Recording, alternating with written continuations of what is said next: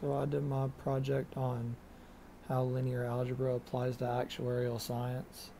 The first thing that's important is what actually is actuarial science. An actuary is a person who compiles and analyzes statistics and uses them to calculate insurance risks and premiums.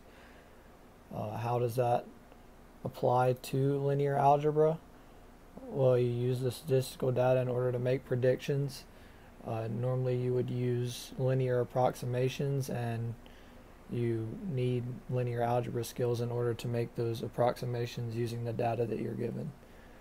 A specific way that actuaries use linear algebra is the bonus malus systems, or BMS. They're used throughout the insurance market and basically means that it's a basis of how you reward or penalize drivers based on annual claims histories.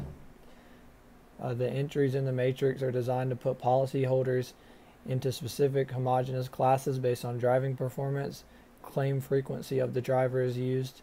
The entries in the matrix represent the number of claims required to increase or decrease the discount paid by the classes of drivers.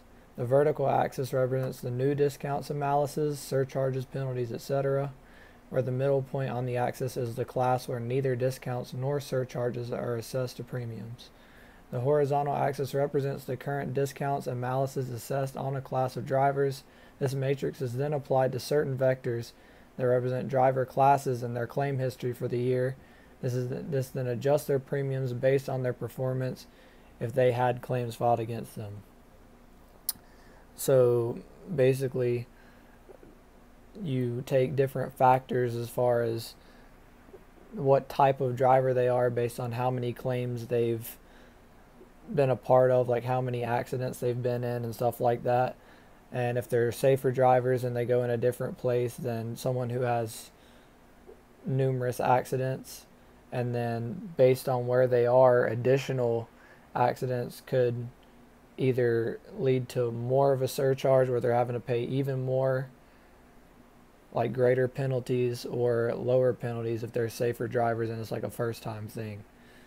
So that's basically how actuaries use linear algebra to create the insurance policies for the insurance companies.